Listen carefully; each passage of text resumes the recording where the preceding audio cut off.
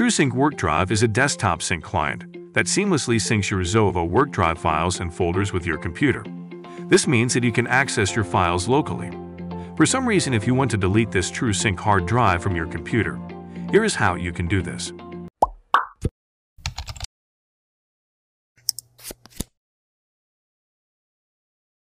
Navigate to System Tray on taskbar. Click the WorkDrive TrueSync icon.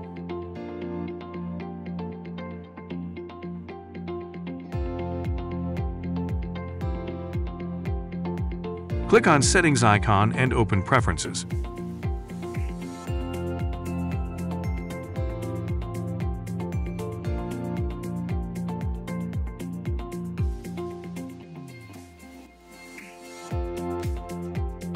Select the Account tab and click on Disconnect Computer button.